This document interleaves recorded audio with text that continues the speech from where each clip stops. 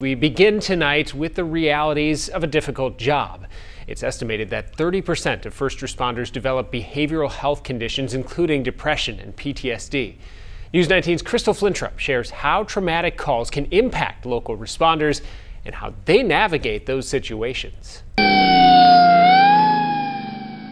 Every day, first responders receive calls to assist those in their communities. From fires to rescues in the bluffs or the river, or responding to calls of distress, it can be hard to prepare for an incident, and the fear of the unknown can affect first responders. You never know when you're getting a call or when you stop in a car for sure what's going on, who you're going to encounter.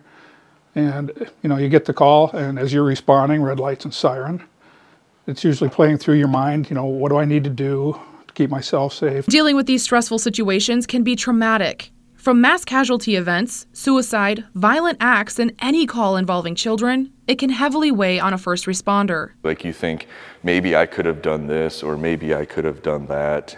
You start to maybe get anxious about it, or you start to feel like you didn't do enough. All those things start to pile on you. And then it's like, okay, I'm going to put that aside, and now I got to do it again. A variety of resources are offered to first responders to help them navigate these situations. And in the event of a traumatic call, every person who responds meets together for a critical incident stress debriefing. Brings in everybody's perspective, what they saw.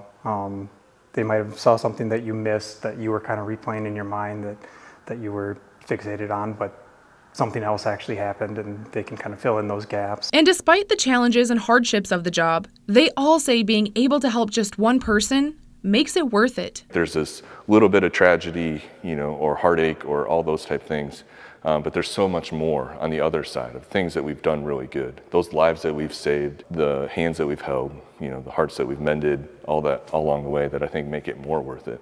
In Winona, I'm Crystal Flintrop, News 19.